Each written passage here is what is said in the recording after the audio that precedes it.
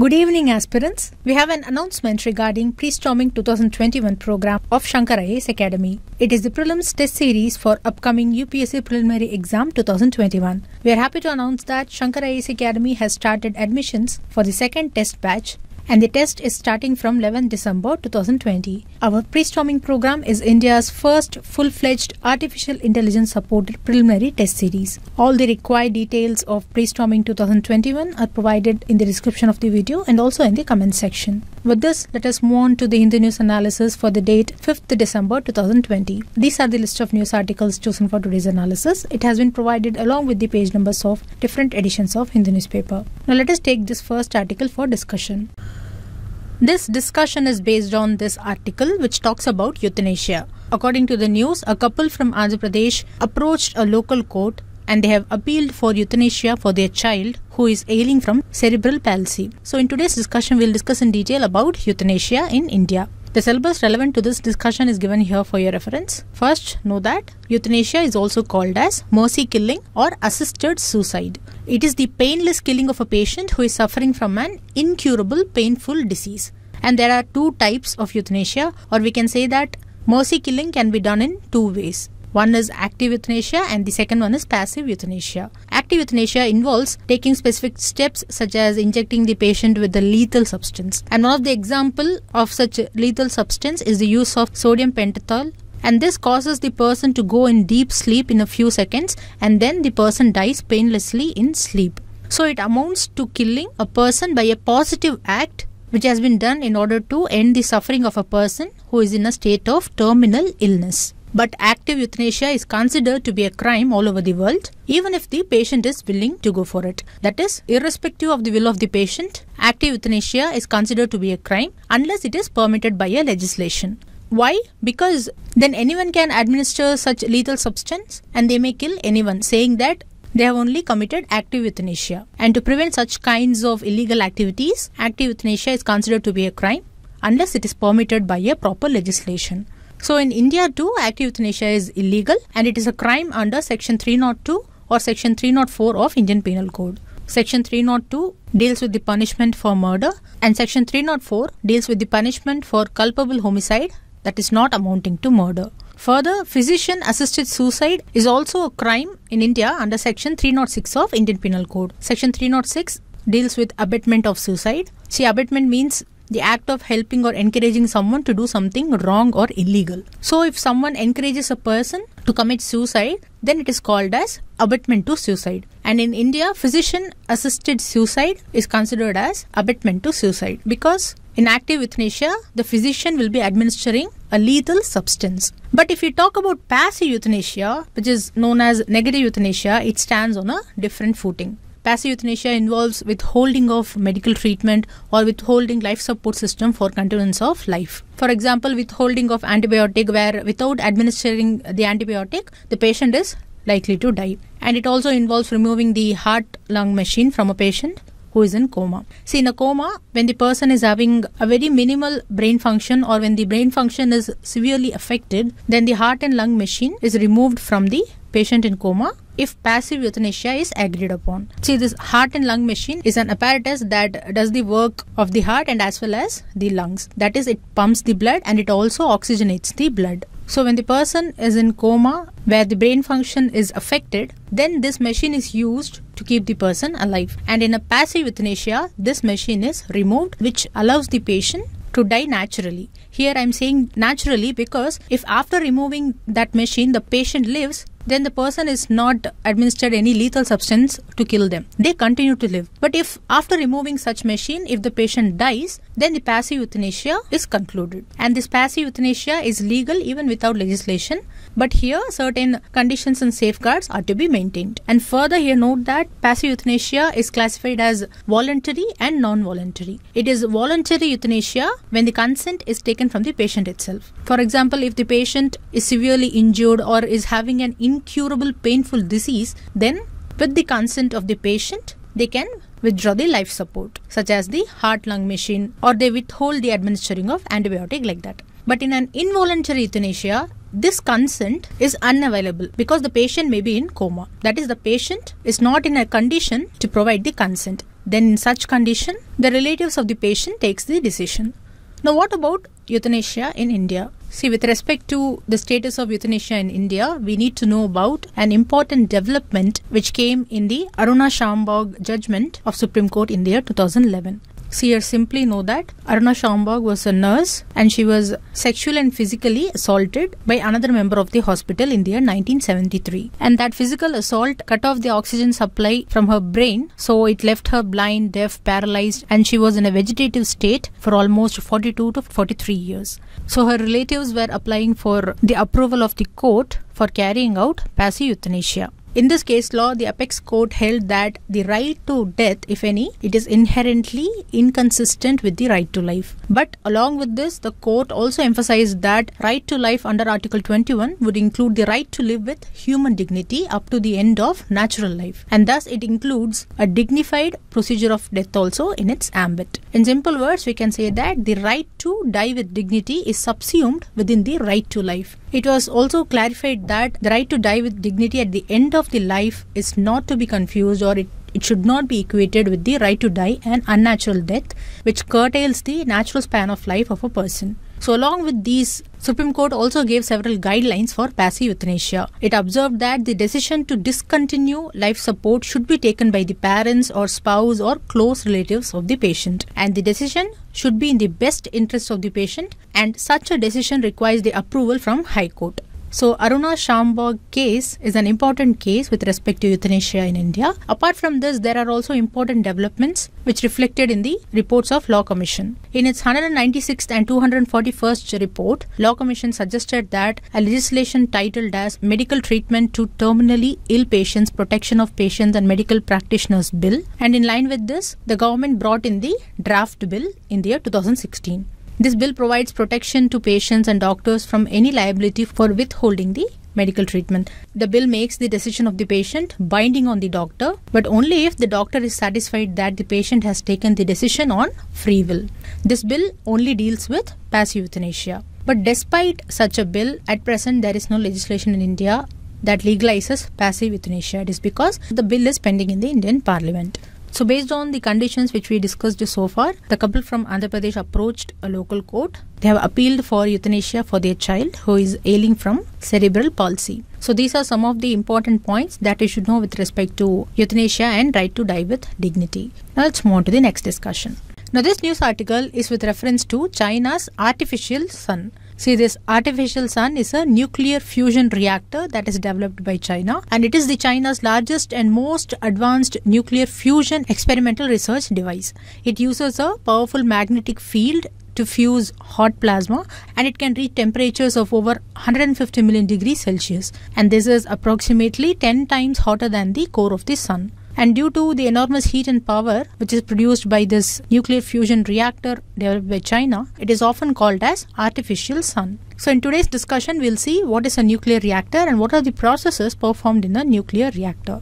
The syllabus relevant to this discussion is given here for your reference. When we say a nuclear reactor, it means we are talking about a controlled nuclear reaction that is mainly used for producing clean energy. Even in India, we are having nuclear reactors in Rajasthan, Tamil Nadu that are producing electricity. Then why is China's artificial sun so special? It is because the artificial sun is a fusion reactor. See, almost all the nuclear reactors across the world that are generating electricity are fission reactors, including the reactors in India. And as you would have learnt in school days, both fission and fusion are nuclear processes by which atoms are altered to create energy. But what is the difference between these two? In simple terms, fission is the division of one atom into two, and fusion is the combination of two lighter atoms into a larger one. See, the word fission means splitting or breaking up into parts. And the nuclear fission releases heat energy by splitting atoms. Nuclear fission takes place when a large, somewhat unstable atom is bombarded by high-speed particles.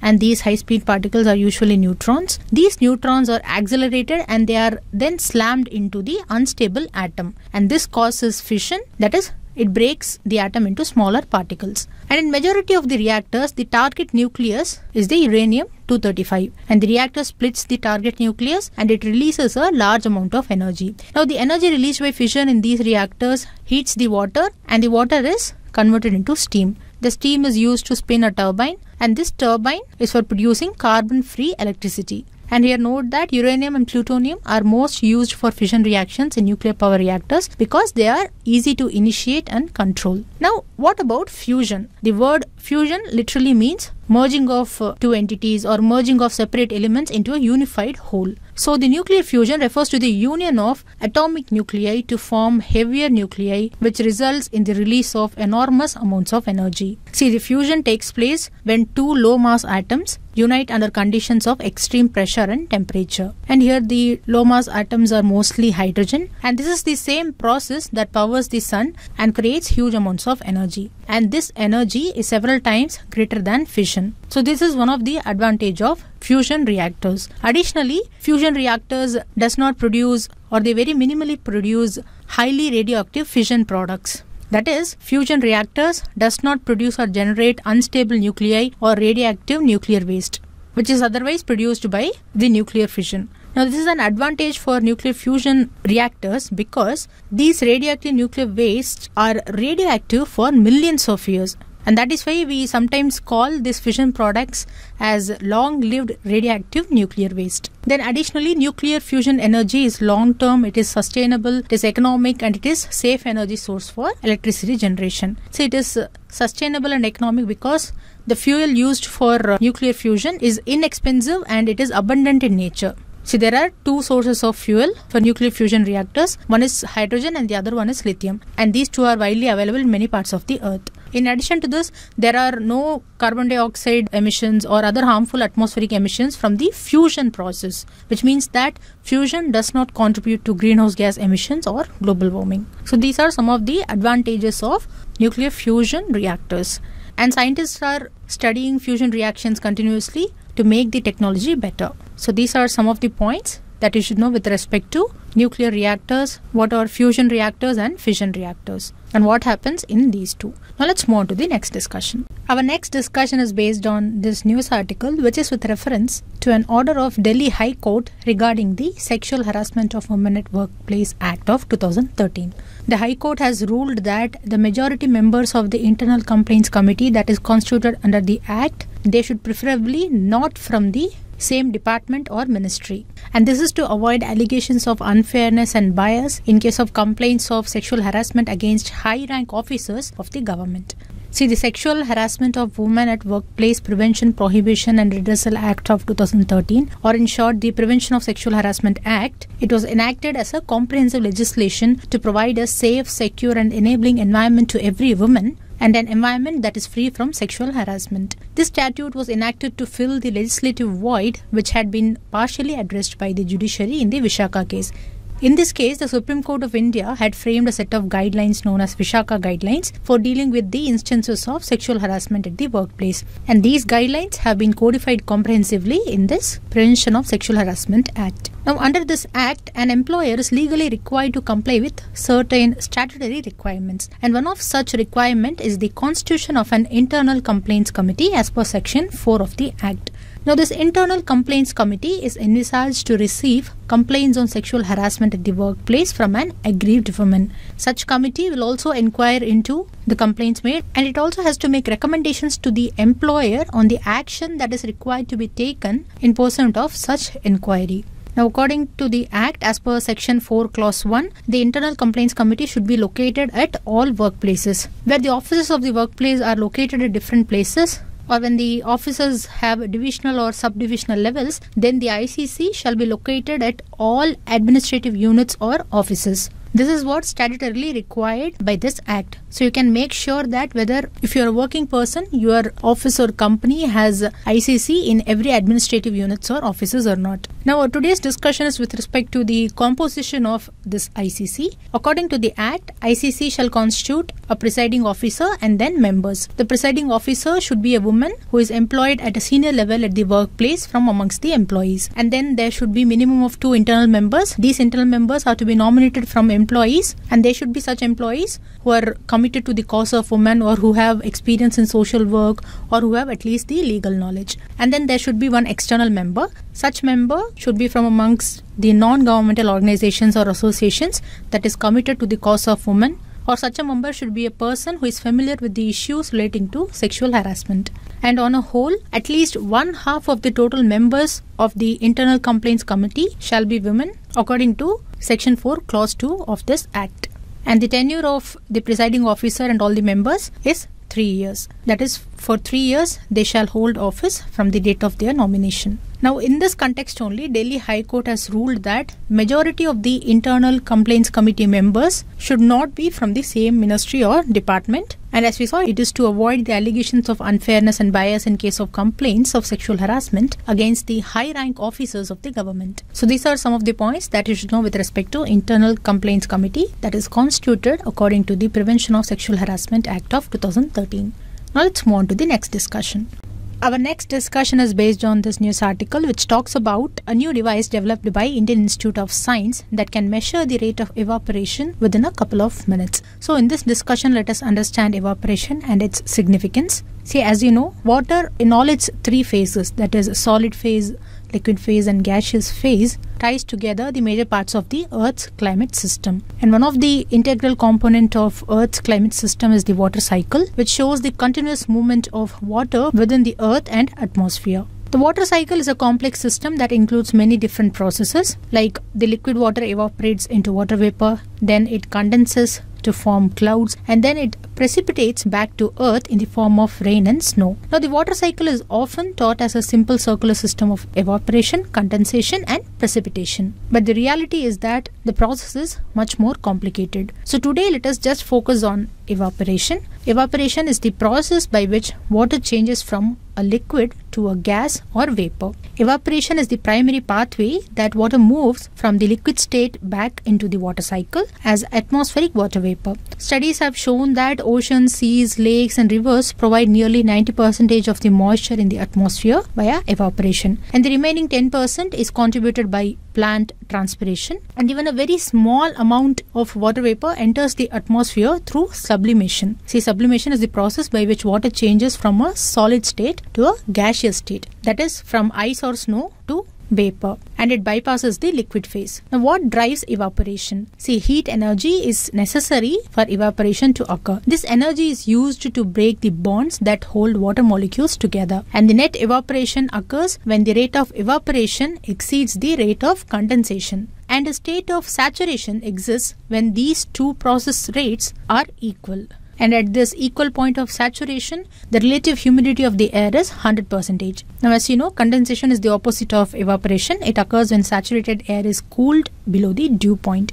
And dew point is the temperature to which air must be cooled at a constant pressure for it to become fully saturated with water. Now, why evaporation is important? See, the process of evaporation removes heat from the environment, and this is why water evaporation from our body cools us. And the rate at which evaporation happens is affected by a number of factors such as temperature, wind velocity and humidity.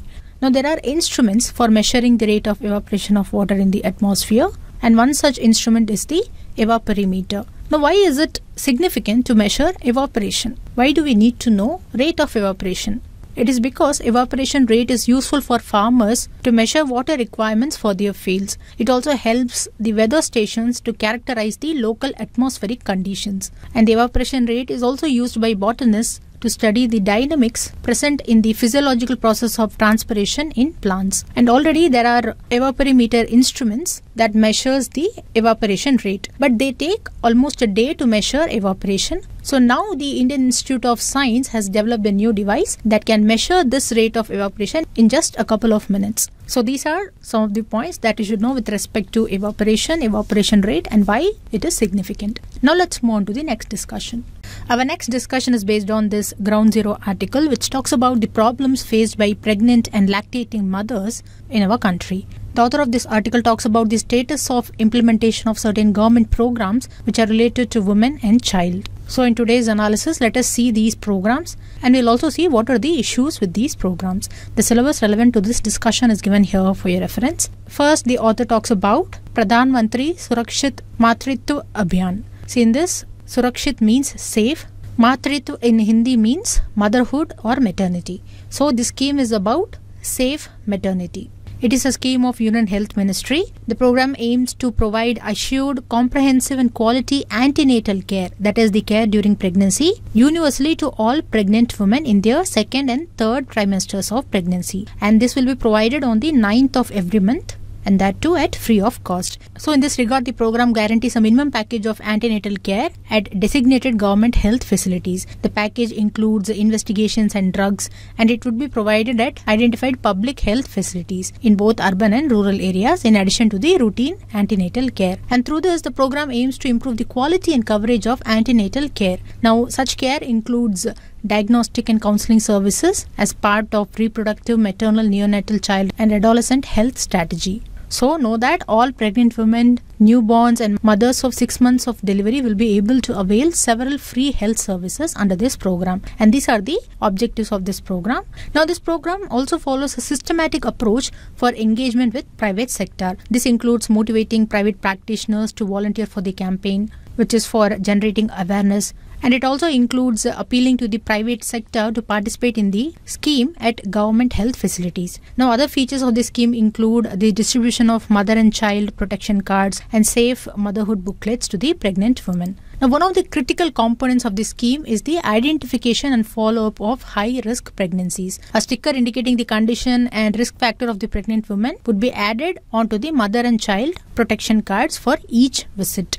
But according to the author, the objective of this scheme is not always achieved due to the poor implementation of other related schemes like Integrated Child Development Services. See, this ICDS is one of the flagship programs of Government of India that was launched in 1975. It is one of the world's largest and unique programs for early childhood care and development. Thus, the beneficiaries under the scheme are the children in the age group of 0 to 6 years. Then the beneficiaries also include pregnant women and lactating mothers. And these are the objectives of this scheme. Now, this scheme offers a package of 6 services which includes supplementary nutrition, preschool non-formal education, health checkup, immunization, etc. And as you can see here, under these services, the provision of supplementary nutrition for pregnant and lactating women is also present. But this is not properly implemented according to the author, which leads to the poor implementation of this scheme. See, there is erratic or irregular supply of ration to the Anganwadi centers, which provide the supplementary nutrition to the pregnant women. So due to this irregular supply of ration, many pregnant women are not benefiting from this scheme. In addition to this, even when the pregnant women get their part of supplementary nutrition, but that part is consumed by their whole family due to poverty rather than just the pregnant woman. So the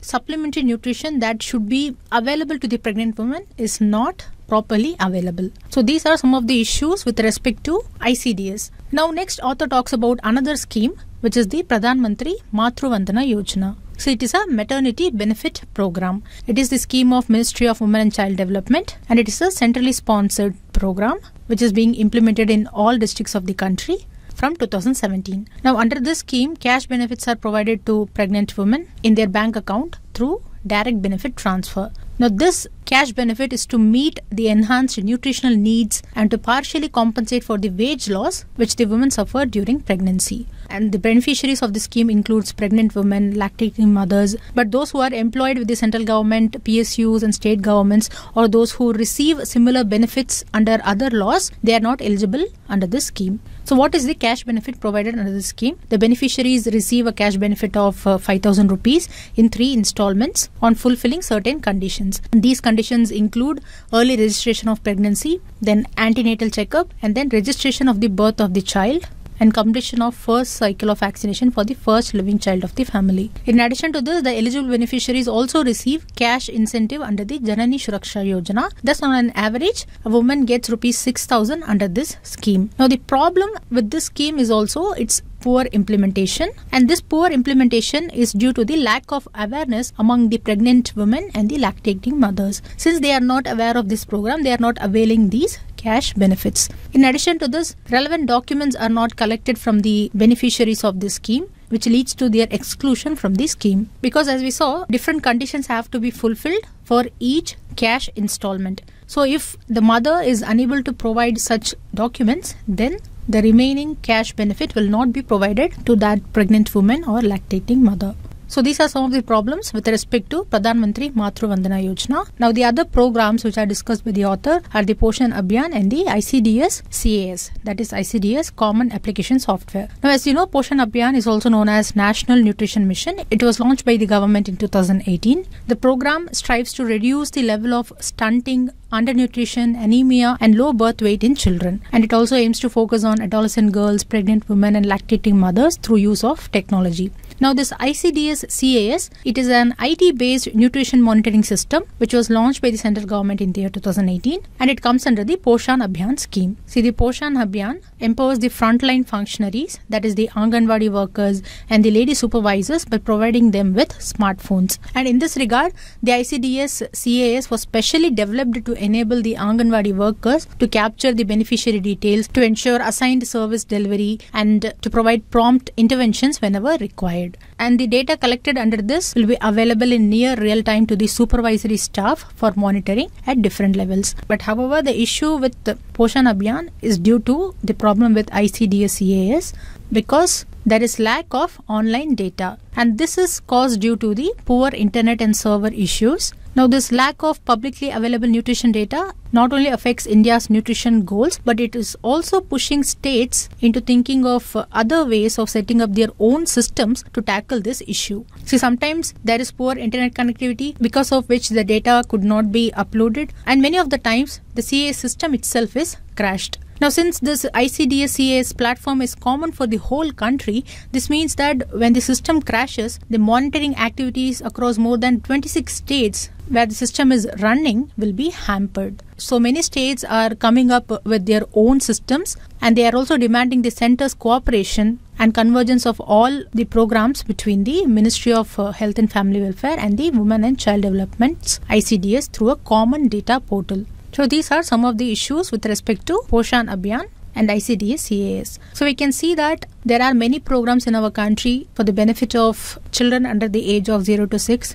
then for pregnant women and lactating mothers. But since all these programs are not properly implemented, it is difficult to achieve the health targets set by the government. So in this regard, author provides some suggestions for creating an efficient monitoring system. First, technology can be used which can simplify a lot of problems that are occurring in the implementation of these schemes. For example, use of ICT ensures efficient ration supply at the Anganwadis because the software can alert program supervisors at block levels during the shortage of stocks. So whenever there is shortage, immediately supply can be provided. In addition to this, technology can also be used to alert Anganwadi workers when vaccinations are due. They can also be used to maintain a list of malnourishment levels of the entire village population, and the technology can be used to identify children at risk of being malnourished. This will help the government to enhance its programs according to the targeted beneficiaries. And of all these suggestions, the main requirement is proper internet facilities and server facilities